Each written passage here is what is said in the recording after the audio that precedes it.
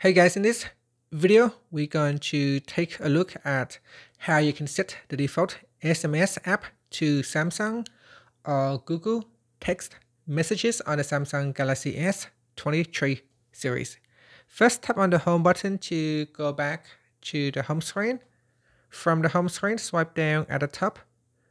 Then tap on the settings icon in the quick settings panel.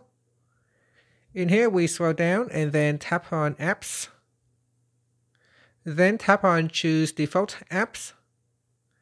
Now go down and tap on SMS app.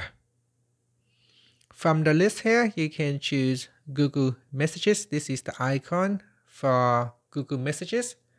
Otherwise, you can choose the Samsung text messages, which is this one right here. Select from one of the options and then tap on the back key or tap on the home button to go back to the home screen. Thank you for watching this video. Please subscribe to my channel for more videos.